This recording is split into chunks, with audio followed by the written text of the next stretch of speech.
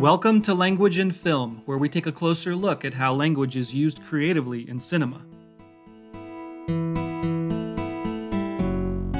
Everything, Everywhere, All at Once is an intense experience the first time you watch it. The film purposefully overloads you without giving you a lot of space to catch your breath and process all that incoming information. So, between the Everything Bagel and Hot Dog Hands universe, and Talking Rocks, and martial arts fanny packs, and kung fu pinkies, and cooking raccoons, it's easy to miss what I found to be the most interesting use of language in the film. And there are a lot of ways this film creatively employs language. But for me, what stood out as the most interesting way the directors, Daniels, Kwan and Scheinert, used language occurs early on in this movie, before things get crazy. And that's how they used the bilingualism of the central characters to reinforce the themes of the movie. This movie is about the fragmentation of reality into multiverses. Well, right from the opening scene, we're presented with fragmented dialogue, which switches freely and swiftly, back and forth between English and Mandarin. I have to finish all this before 8时来. Just as Evelyn will later be frantically flitting from one multiverse to the next and then back again. This is called code switching, when people alter their speech for their listener. In a more traditionally structured screenplay or movie, you might see bilingual characters speaking in one language to one person and then switching to another language for another person. Mais si, c'est une très bonne idée. Allez, viens, mon trésor. Comme ça, tu restes à la distance des officiers. Sie spielt lieben gern mit ihm. But here, the code switching is all jumbled up, which helps set up the frantic tone this movie will soon assail us with. And the first time Evelyn experiences the split into multiverses, we see her character saying the same thing in two languages simultaneously, which is a really nice touch. I'm thinking. Just as Evelyn will eventually get stuck between multiverses, already she is a woman stuck between worlds. Eastern and traditional versus Western and progressive, and these viewpoints are personified by her father and daughter, respectively. The cultural attitudes of each character are expressed through their language fluencies. Her father, Gong Gong, speaks no English, and her daughter, Joy, raised in the US, is more fluent in English and so has difficulty communicating, particularly with her grandfather, but also with her mother.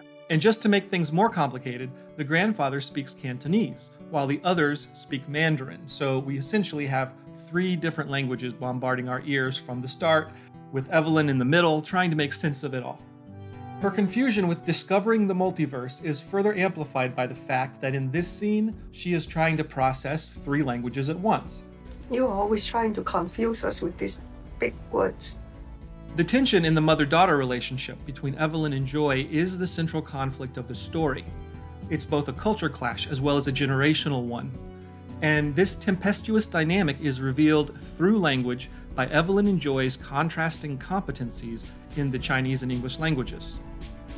Evelyn is not as fluent in English as she is in Chinese, while Joy is more fluent in English. Joy has to sometimes translate for her mother. My English is fine, and we have Google, so you don't have to come and be a translator. And her mother has to translate for Joy. 他是我的好朋友，老友嚟㗎。The fact that these two women are multilingual and yet opposite in their degree of fluencies helps highlight the differences between them, which are at the heart of the story. Joy is gay or bisexual and seeks her mother's acceptance of this.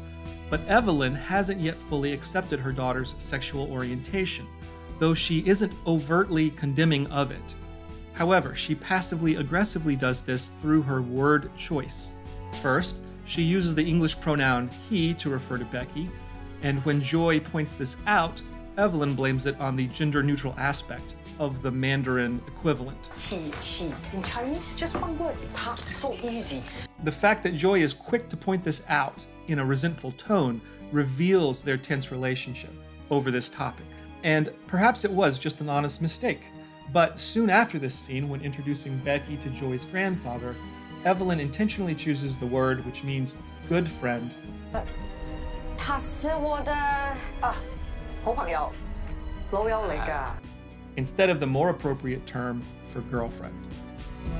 Later, when Evelyn attempts to reconcile with her daughter, she does this by now appropriately using the right word to identify Becky as Joy's girlfriend to her grandfather. So I thoroughly enjoyed the ways the directors utilized multilingualism to highlight attitudes and tensions among the characters, and it adds to the overall maximalism of this film. It's a more subtle touch in a movie that, most of the time, has all the subtlety of a sledgehammer.